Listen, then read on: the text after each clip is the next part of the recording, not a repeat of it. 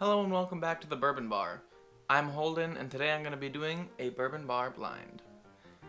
In today's blind we have 1792 Full Proof versus Old Forester 1920 versus Rebel Cask Strength Single Barrel versus Ezra Brooks Cask Strength Single Barrel. These four cask strength whiskeys have some things in common, some things not in common. These two on the end, the 1920 and the 1792, those both have very sweet, fruity notes, brown sugar, mapley, delicious notes in it. And these two have more of a darker flavor with leathery tobacco, less sweet notes to them.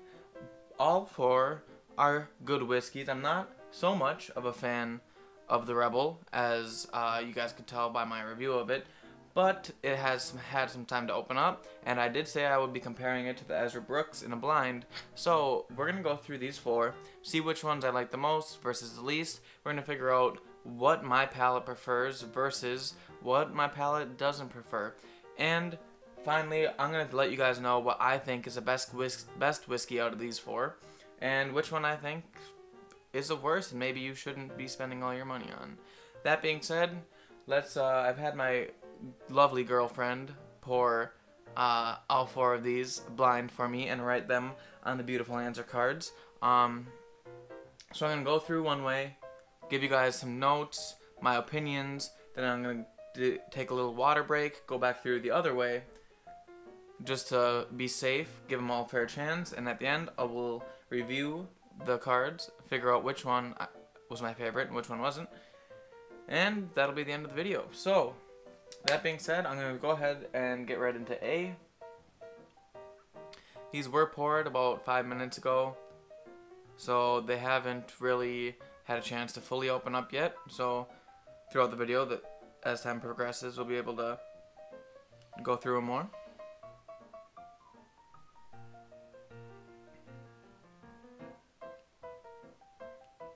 So right away, this one's a bit bitey on the nose, somewhat aggressive, not overly punch in the face, but darker notes, nothing too sweet appearing here.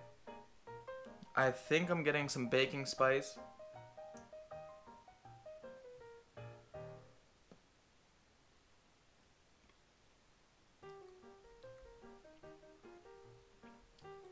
Okay.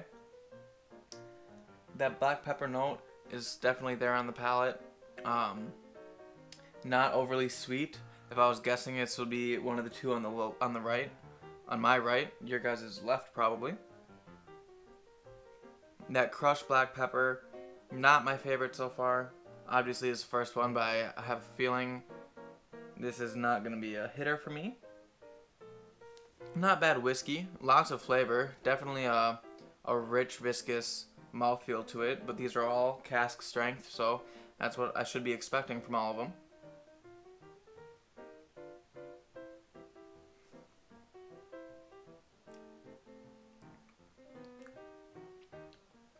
Somewhat salty, right on the beginning of the palate.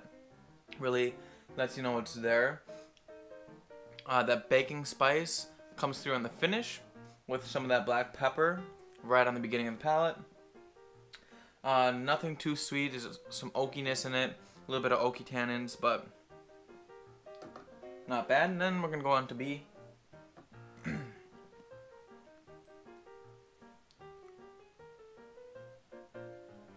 Okay. This one's already smelling sweeter than A is.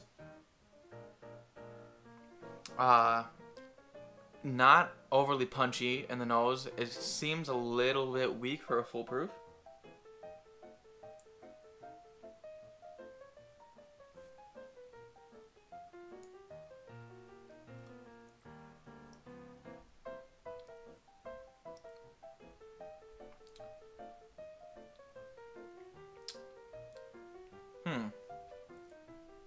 Doesn't seem too sweet on the palate. Not as sweet as the nose is suggesting. There's some baking spice.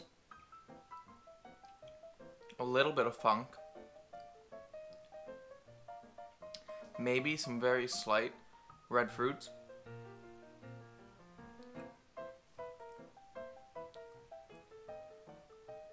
Overall, this is getting tougher. Don't know how I feel about that one yet. I'm sure I'm gonna have a different opinion on the other way through it, but all right, on to C. So I've been wanting to do a blind for a while now. I've just got enough whiskey now. I feel that I could really get a good blind going and compare a lot of different things.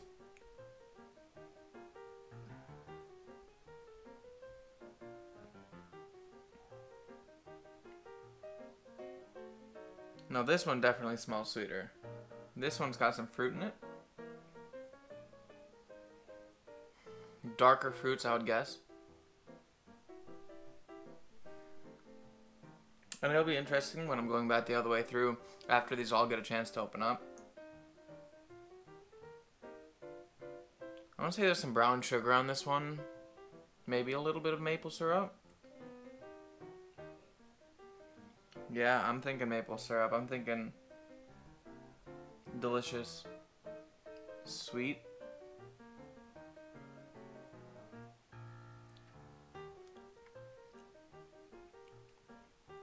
Okay, definitely fruity on the finish. Not overly aggressive or bitey. It really kind of gives me a full experience with the flavors here. Very sweet on the nose. Doesn't lack sweetness in the finish either. Get a little brown sugar. Darker fruits. Maybe plums or something of that nature.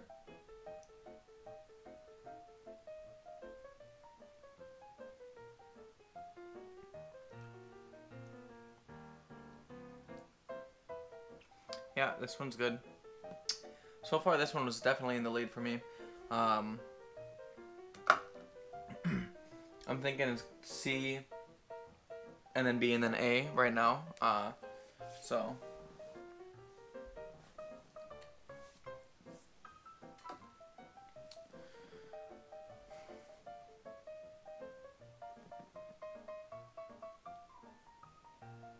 Oh.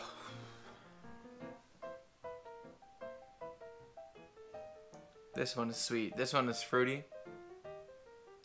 Lighter fruits, red fruits. Cherries. Yep. Brown sugar, sweetness. Very, very red fruity though.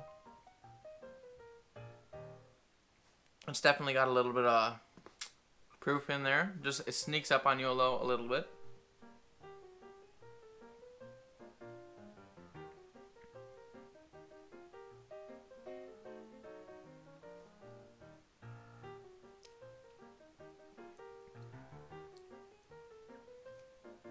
Okay, so the finish brings in brown sugar.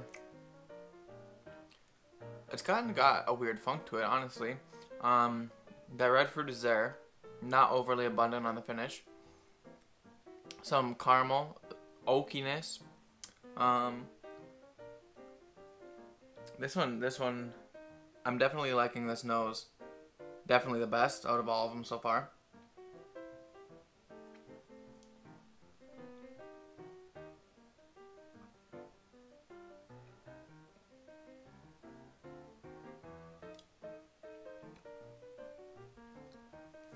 Red fruit, like definitely cherries. Like in Wisconsin, we have a place called Sturgeon Bay, and up on the peninsula of Wisconsin, and up there, it's Door County, lots of Door County cherries, delicious cherries. This is really giving me those cherry vibes. Definitely fruity, brown sugary, and caramel.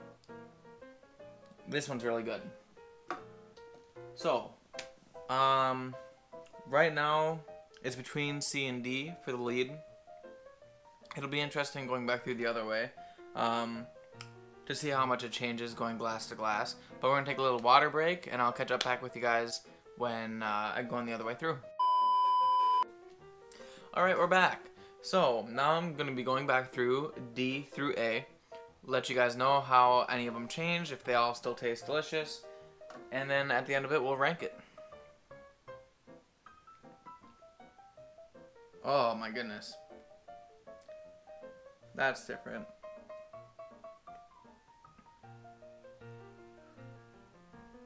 This is abundantly sweet now. Now I'm really confused.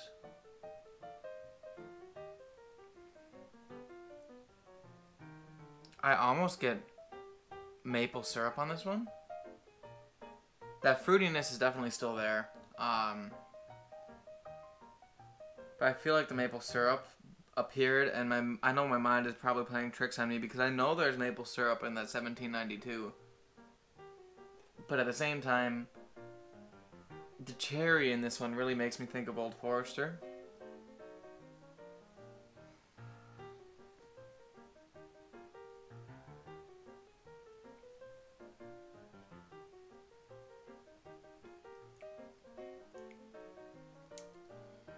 That's fruity. Okay.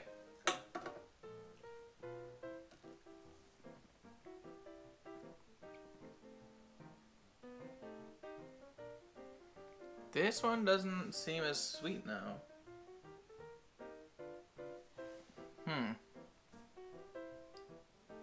That maple syrupness that I thought I smelled is less apparent.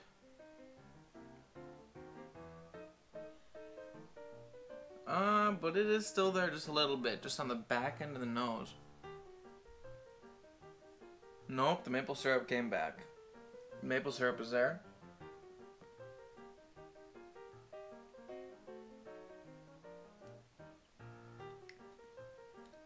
Yep. Some maple syrup on the finish, brown sugar, a little bit of funkiness, some oak. Okay. Right now, between these two are definitely first and second place. I think my palate definitely gravitates more toward sweet. You know, honestly, on the back end of C there, I got a little bit of a funk to it. Makes me wonder if it's that Rebel, because I haven't had that Rebel very much since it opened up. But we'll see. We'll see how it compares when I'm getting back into B and A, because I really think the Rebel and Ezra are B and A.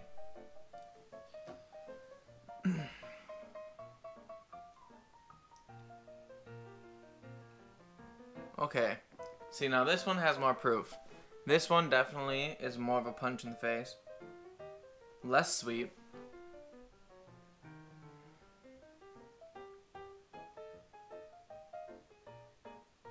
Funky note. Oaky. Some oak tannin. A little bit sweet. Maybe like a burnt brown sugar sweetness to it. Not much.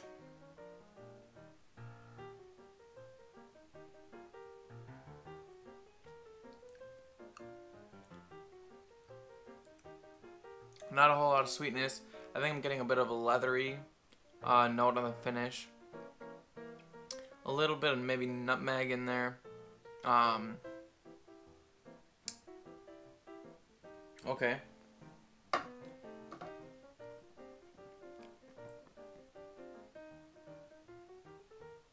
That smelled like crayons.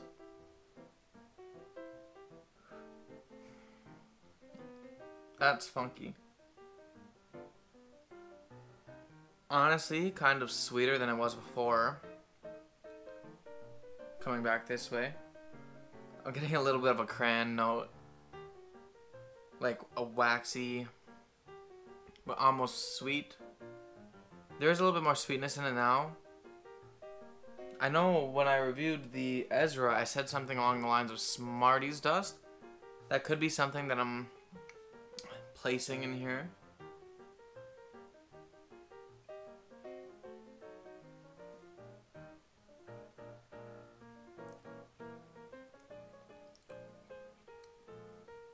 Yep.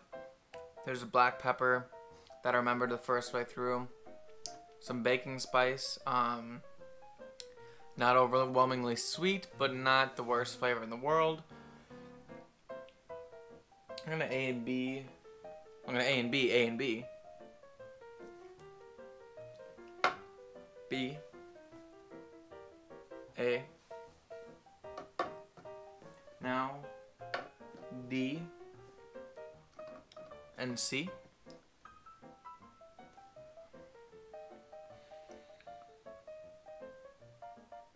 Well, that doesn't help me, but that's okay because I think I've come down to a verdict. First place is going to be D, second place is going to be C, third place is going to be A, and last place is going to be B. And what do I think they are? I think that this is going to be the Rebel, this is going to be the Ezra Brooks, this is going to be the 1792, and that is going to be the Old Forester 1920, but we're going to go ahead and reveal what they were, starting with last place. B for me was Rebel, like I thought. Not my favorite. I honestly, it's the lack of sweetness in the Rebel that really messes with me, that I'm not a fan of. It did get a little bit sweeter since I reviewed it, having opened up. But, like I said, not amazing to me by any means. But B was, in fact, Rebel. A would be third place, 1792. That is something I didn't expect. Wow, I really thought that 1792 had more maple syrup in there. And of course, now that I know what it is, I think I'm starting to get a little bit more of it. But it didn't seem that sweet on the nose, realistically, the first time I went through it. My pants are about to be blown off because something tells me that I am totally screwed on these last two because of how bad I placed this one. Alright, second place would be C, which is the Ezra Brooks. That makes sense. At least I know that I did keep my favorite. I am surprised at how sweet the Ezra Brooks was. I didn't think it was that sweet when I reviewed it. But realistically, there was a Smarties note in the Ezra Brooks that I smelled when I reviewed it. And I guess that holds true now that I'm doing it in a blind. So, last place, D, of course, which is actually first place. My personal favorite would be the Old Forester 1920. Lots of cherry notes, sweetness, brown sugary, oak, but abundant cherries just right. First thing you smell is cherries. Delicious stuff.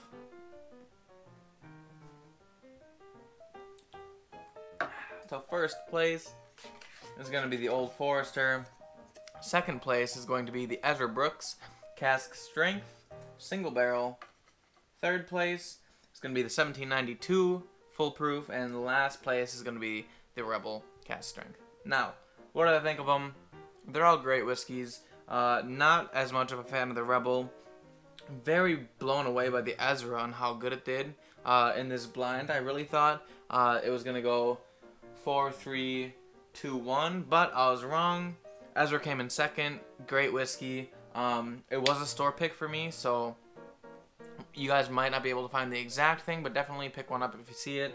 I know a lot of their stuff is in that profile. Totally contradicts what I said on the review, though. But that just goes to show the more whiskey opens up and changes, the more you get to switch it up. So, if you guys like the video, please leave a like. Let me know in the comment section which one of these four is your favorite. And subscribe to the channel. And I'll see you in the next class.